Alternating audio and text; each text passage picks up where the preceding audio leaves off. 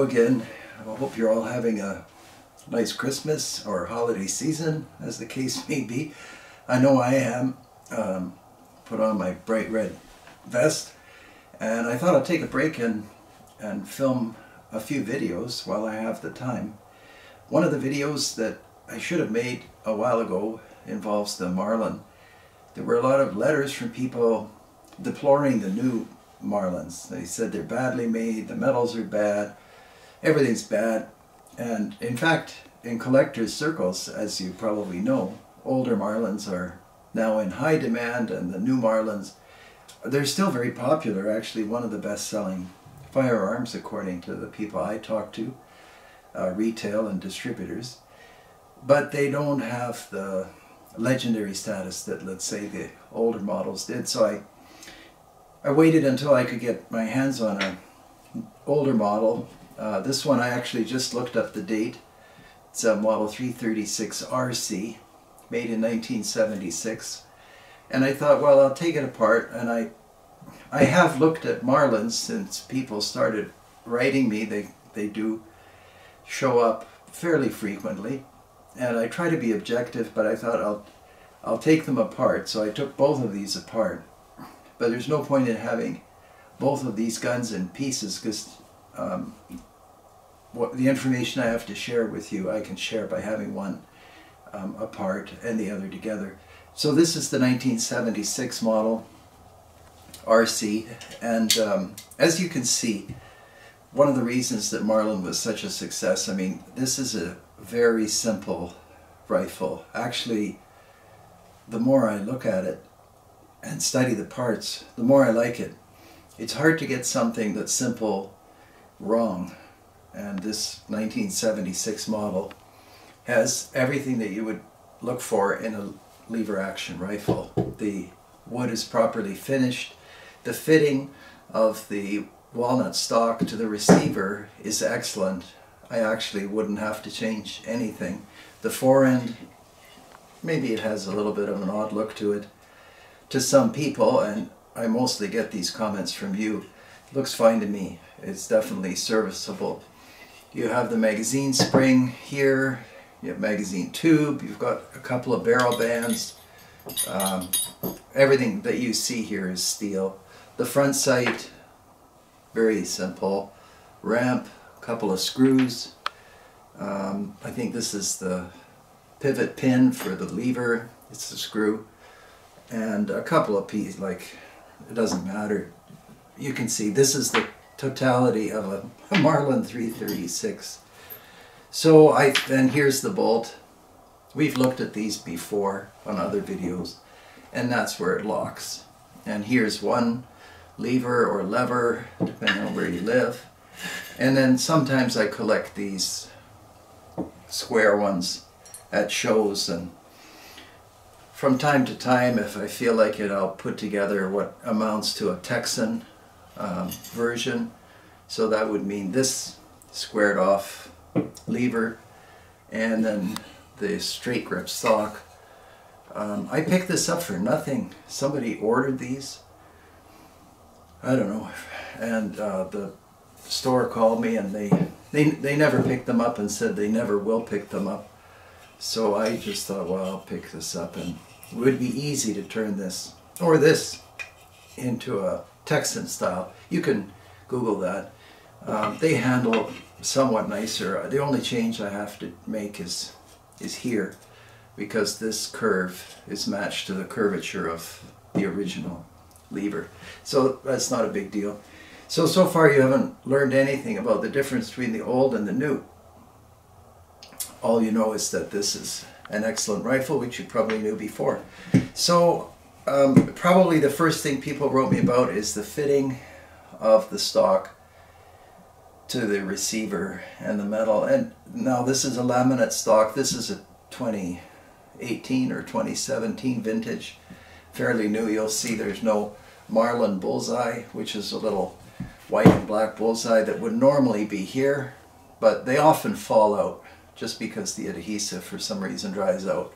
But you can buy, actually you can buy the bullseye like in a stick and then slice off bullseyes as you need them. But getting back to the new manufactured guns, so I mean, I did notice a difference in the slickness, but I think that has to do with the metallurgy and the finish and the newness of the action. This action has not been worked, thousands of times. That probably has not been fired more than a few times, but the action might have been worked often. So there's something about lever action. People pick them up. Anyway, that's a whole bunch of assumptions. I took my Swiss files, and this is probably the most useful thing, because the metal feels so different between a new Remington 700 and an old one, and a new 336 and an old one. So I thought, well, I don't have a Rockwell hardness testing machine. So I used a primitive, like old gun maker's system, and I have these excellent Swiss files which they'll cut through just about any steel. And naturally I don't want to mark anything, so I carefully just ran the file across the steel of the old one in different places and the new one. And kind of good news, the new model is actually excellent. There's nothing wrong with this steel. The finish is definitely different, and I can see very subtle differences in the shaping of the parts, especially when you take the gun apart, but they've done it in a very clever way so that the operation of the rifle is effectively the same. And although the new one does not have micro groove rifling like the older model does, this particular Model C shoots very well for carbine. I should say this is obviously the youth version. It's just what I happen to have. But other than barrel length, it'll be the same. And you can buy them with a walnut stock, naturally. Anyhow, so based on that Swiss file test, I can't say there's a superiority to the older steel. In fact, I would say it's probably slightly softer, but that could just be surface hardness, that could be finish, that could be the pressure I was using. I don't have scientific method in this particular comparison, but it gives you an idea based on taking apart these guns and looking what's what. Is one really inferior? Now you may not like this crossbolt safety, which a lot of people complain about this safety that you push through the action. I should probably do that slower so you can see how that works. But obviously with all the litigation, it's not going to be possible to make a firearm like this and not have some kind of new or obvious safety feature. And the fitting of wood to metal, you can see a gap here, and I think that what happened is this: at the gun stores, when Marlin kind of was absorbed into the Remington group, maybe the people that were assembling the Marlins were not familiar entirely with every step of the manufacturing process, and there could have been gaps in quality control. This is all my guessing based on what I saw, and not just with the 336. I looked at some 4570s, but did they all shoot and work exactly the way they're supposed to? As far as I know, they do. I can't see a qualitative, like a significant qualitative difference.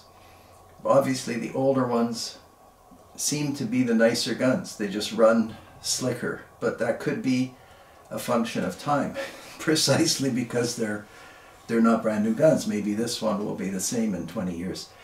Anyway, I don't want to ramble on and on, but for those of you that were wondering whether I'd come away from the comparison telling you don't touch the new ones, I can't say that. This works perfectly. The way the rifle is designed is almost, I would have to say, flawless. A lot of you said you like Marlins better than Winchesters, and I completely understand that. These are remarkably well made and designed firearms, and if you want to put a scope, this original system of the Marlin's far superior to the angle eject of the Winchester. So I kind of hope that covers it.